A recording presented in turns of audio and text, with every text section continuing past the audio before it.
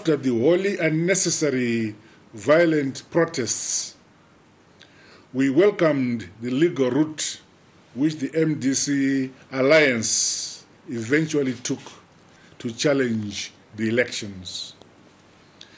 We have independent courts and we promise to respect the decisions of our courts. We were not surprised by the court's decision. The election results were firmly in line with all the pre-election polling and were entirely consistent with the final tally of ZEC as well as of other players.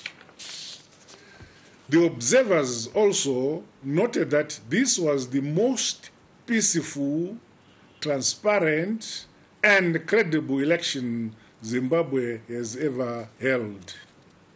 Above all, I once again reiterate my call for peace and unity